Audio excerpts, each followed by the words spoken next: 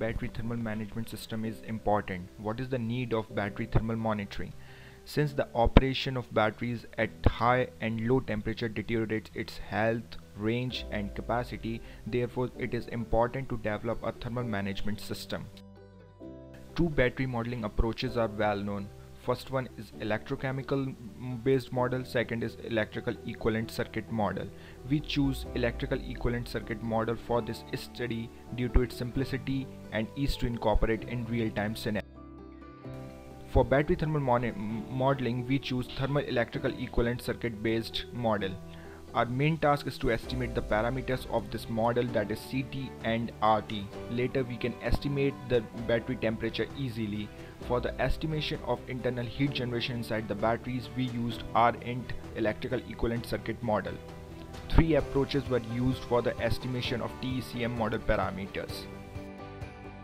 First one is the unconstrained least square, second constrained least square and the weighted least square. Algorithms were developed for mathematical equations as shown. For the unconstrained least square estimation, these were the equations that we derived.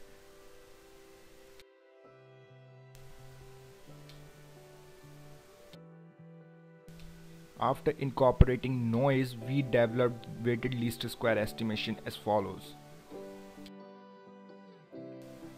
All these algorithms were developed using the MATLAB coding platform.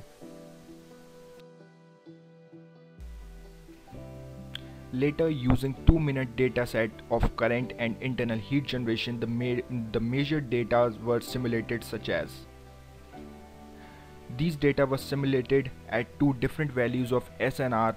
First one is at 30 decibel, second is at 70 decibel. These were done to check what is the effect of changing the S and R values.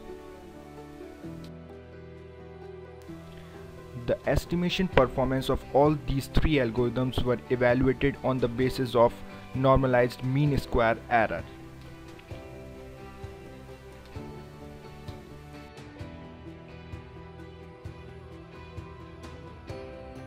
The performance of these algorithms were evaluated at two different values of sampling time.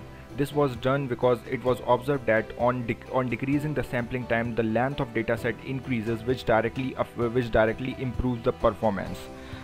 Result shows that weighted least square was better in comparison to other two methods.